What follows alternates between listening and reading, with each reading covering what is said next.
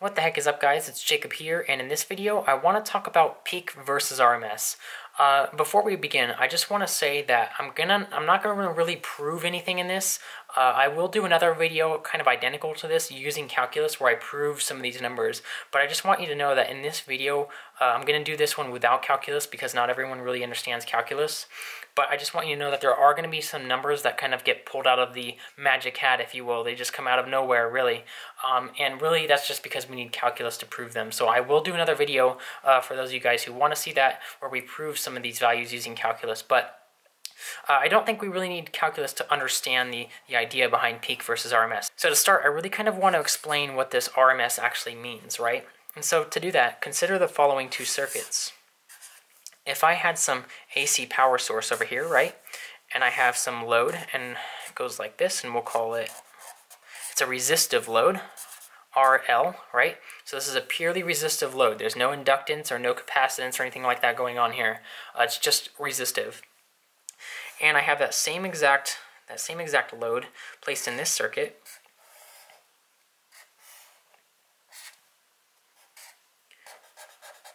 Really badly drawn resistor, but you get the point, right?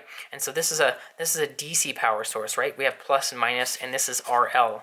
And what's really important to understand is these have the same resistance. It's the exact same load, right? Imagine it as just being like a light bulb, right? And I take this light bulb and I have it in the AC circuit, and I can put that exact same light bulb in the DC circuit. And my question to you is, how much power does this light bulb draw? And really, you could kind of use Ohm's law for this, right? In this DC circuit, it's very easy. I could say power equals the voltage of this battery, right? Whatever that voltage is, doesn't really matter, times the amount of current that flows through this circuit.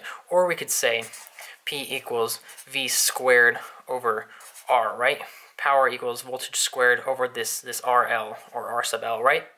And so that would tell us the actual power flowing through this circuit. And if I asked you that same question for this AC circuit, you would say, well, power equals voltage times current, right? Or we could say power equals V squared over R, RL, really, R sub L. But the problem here is, you might see the problem is quite evident quite quick. And you can see there's a sine wave here, and that's because, well, that is really how power flows in an AC circuit. And the voltage is represented by this sine wave, as is the current and as is the power, right? So really, it's very hard for me to place a value on this voltage because, well, to start, the beginning of the sine wave is at 0 volts, then it's increasing, it's increasing, it's increasing, it kind of peaks up here, then it's decreasing, then it's getting more negative, it's getting negative, negative, negative, it peaks, and then it goes back to 0. So the voltage is kind of all over the place. It's never ever constant. And so it's impossible for me to really place a value on V. Same with the current. In a resistive load, the current will follow this exact same waveform. So the current would be 0, then it would be increasing, increasing, it would peak, it would decrease, decrease, decrease, it hit 0, negative, negative, negative, it would get less, negative, 0, and it would be impossible for me to place a value on I, because I as well is kind of all over the place in this sinusoidal waveform. And so really we see quite an evident problem here. It's impossible for me to say the amount of power that's actually being dissipated in this resistive load. And RMS kind of tries to tame that problem. And so RMS really kind of gives us this answer. It allows me to actually place an average power flow in this AC circuit. It allows me to say the average power equal to the actual power that this same load would draw in the DC circuit. And I'll explain that in a little bit more detail. Let's go into another page here. So I really want to show you guys what's going on here. So really, I want to look at what RMS is really allowing us to do. So again, let's look at that sine wave up close, right? And so because this waveform is really kind of all over the place, it's really impossible for me to pick a dead-on value to place in this circuit. So what we do is we use something called the RMS value. And really, if we look at this sine wave kind of starts out at 0 and then it peaks right here. And this is what we call the peak value. So that is the peak, and it's self-explanatory. It's not really hard to understand. This is where the wave peaks. This is the peak voltage, the peak current, the peak power. It doesn't really matter. In a resistive load, they're all going to follow the same waveform. So your voltage will follow your current, and it'll look the exact same. So you'll have a peak voltage, you'll have a peak current, and a peak power. But really, I'm really only concerned with how much power that resistive load is drawing over a certain amount of time, the average amount of power that this RL is using, right? Because of course it's never using the same amount of power, it's always going up and down, but I want to know the average power, and I want to know how I can equate the average power in this circuit to the average power in this DC circuit. And so really, if we look at it, this RMS value is equal to the peak value of this circuit, so the peak times 1 over the square root of 2.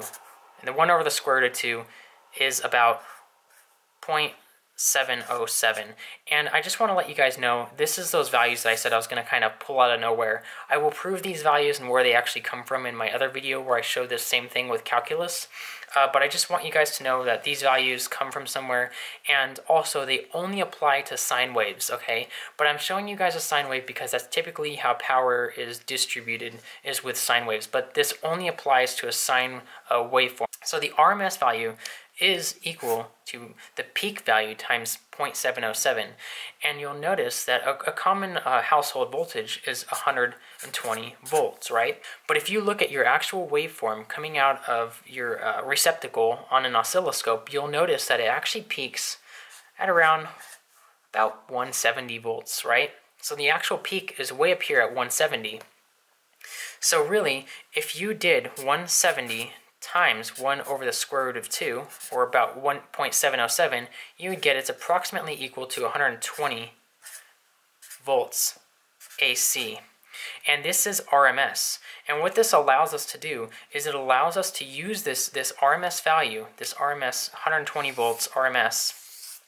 It allows us to use these values in an Ohm's law kind of equivalent for AC circuits.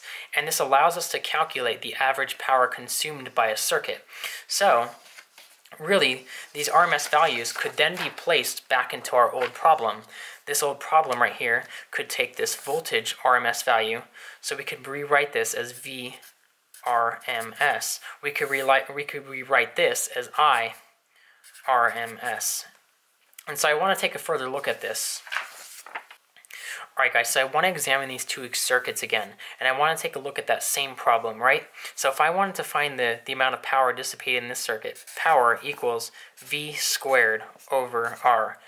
This isn't really, again, a video on Ohm's law. I don't really want to prove all this in here. I have another video on Ohm's law in case you guys are lost in this section. If you don't really understand this Ohm's law stuff, go watch my video on Ohm's law. But I'm assuming you guys kind of already have an idea of what Ohm's law is. So power equals V squared over R, right? And so here the voltage is constant, our resistance is always a constant, right? Our RL is always constant, so there's no issue. We can easily find the power. Just plug in whatever voltage it is, assuming this is just V, right? Some voltage, and you could find the power in this circuit quite easily. So this AC circuit over here, before, like I showed you guys, it was kind of hard for me to say P equals V squared over R, because that value was really all over the place. It was constantly changing. But what this RMS really allows us to do is it allows me to say, okay, let's take the peak of this waveform, where it really peaks out at, and I'm going to multiply that peak times 0.707. And I'm going to take that value, and I'm going to call it the RMS value. And so what I can really do is I can find the peak of this waveform, multiply it by 0.707, and I call that the RMS, and I'm going to put that VRMS right here in Ohm's law. And so now this becomes the average power. It's not the instantaneous power. This is the average power over time. So if I wanted to find the average amount of power consumed by this RL, or this load, right, it is going to be equal to the average power over here. And so really what RMS values allow us to do is it allows us to say, I want to find the average power, not the instantaneous, but the average power of this load. And I'm going to use it using the average, or the RMS current times the VRMS. And so really these RMS values here allow us to find an average power and equate that to this power up here in a DC circuit. And that's really the beauty behind RMS.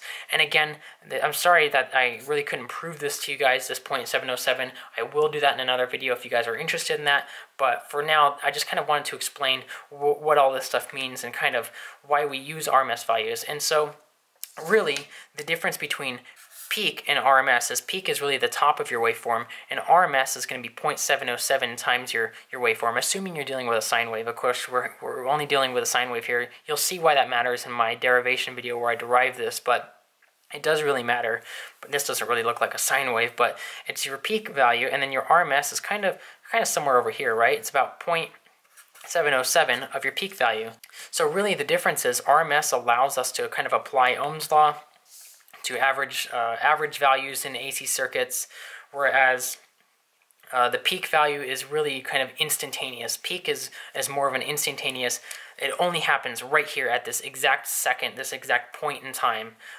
Nowhere else is the voltage the same, whereas RMS is kind of allowing us to analyze this entire waveform over time and apply some value, some average value to this waveform over time. And that is what the RMS does for us. I hope you guys enjoyed this one, and like always guys, have a good one.